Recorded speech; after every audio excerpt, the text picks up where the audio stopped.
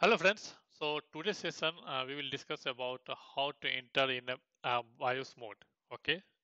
Like suppose if you have server and you doing some activity and then that like server is not coming up. So you have to boot the system with a rescue mode, right? So like then you have to go to the BIOS mode and then you have to change the setting, boot sequence, and then you have to boot. So how to go that BIOS mode? So which option you have to select? So that I'm going to explain you today video. Okay. So what you have to do, you have to log into your vCenter, select your VM, and once you select the VM, then you can click on the edit setting. So you can see in my case, I already selected my VM here, and then I'm clicking edit setting here. Once you click on the edit setting, then you can click on the VM option. Once you click on the VM option here, you can see boot option. So you have to click on the boot option here.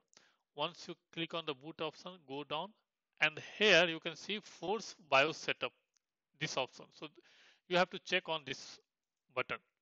Once you check, then you can click on the save.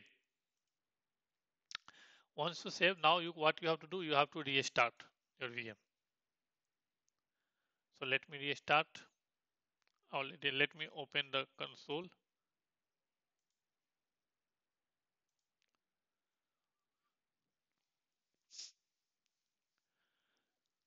So now you can see here, my system is coming in a BIOS mode. You can see here. So here, what you have to do, if you want to change the boot sequence, and then you can go to the boot option. Let me select. Okay. So through the arrow key, you have to do the change the settings. So you have to go to the boot option, and here you can see first is my hard drive and second is CD-ROM.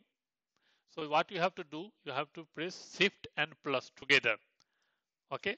Once you change the sequence, Shift and plus. Once you change the sequence, then you can come to exit or else you can press F10 to save and exit. So both option you can do.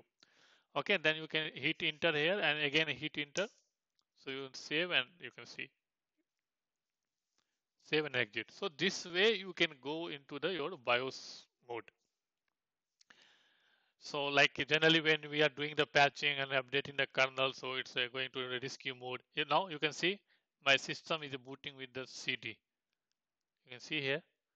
So like generally when you're doing the any activity, something is a problem you're facing, then like you want to boot your system with the CD DVD.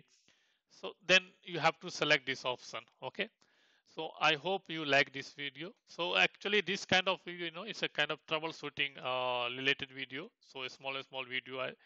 So it will be help in our daily, daily work. So that's why I'm, showing this videos. Okay. Thank you. Thanks for watching.